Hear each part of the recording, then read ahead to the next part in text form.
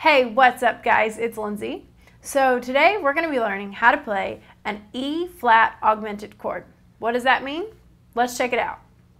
Alright you guys, so for an E-flat chord, you have got E-flat, G, and B-flat. That's just a regular, plain and simple major chord. Now to augment it, what you're going to do is raise the fifth half a step. So now you've got E-flat, G, and B. Root third and raised fifth. There you go.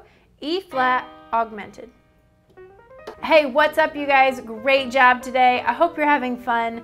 Be sure to check out our other videos. We've got a bunch of great ones, and subscribe to our channel so you don't miss any. If you have any requests, please email us request@mahalo.com. Most of all, have fun and keep playing.